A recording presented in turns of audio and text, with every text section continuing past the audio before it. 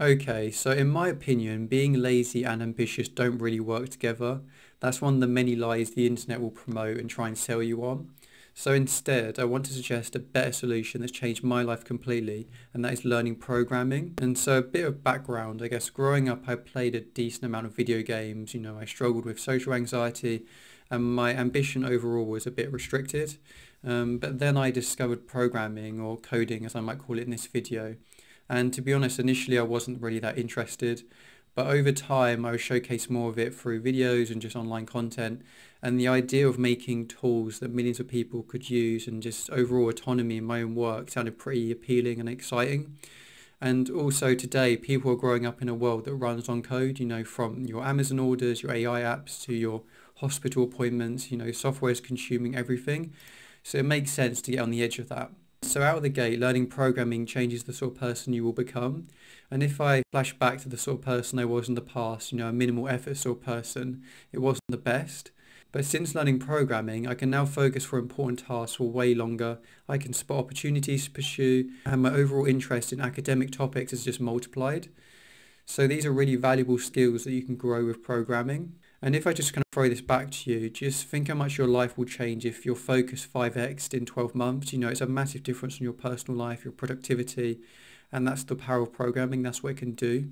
And the reason for this is that it teaches you how to think efficiently. So when you learn to code, while it can be tough at first and it can be a painful period, you gradually start to develop the ability to break complex problems into smaller, kind of more manageable pieces and ultimately bring them together to some sort of solution.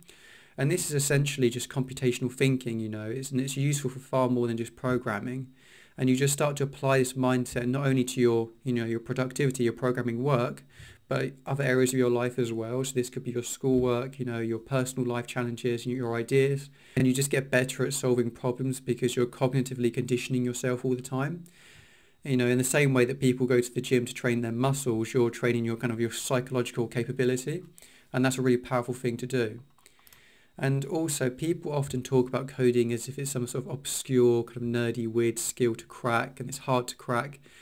And that's not the case, It's really just like learning anything else. The trick is to start small and keep going.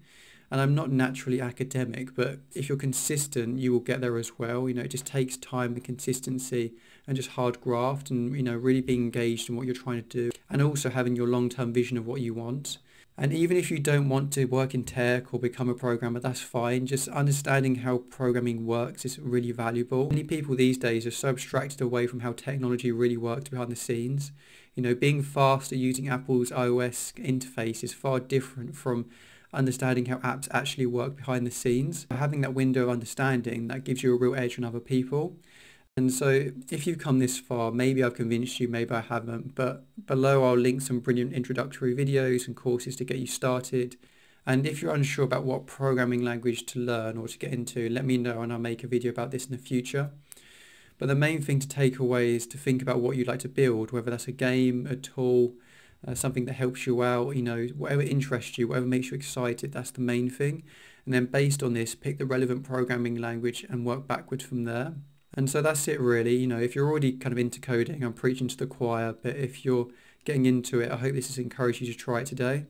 And that's it really. Hopefully this video has been useful and I'll see you in the next one.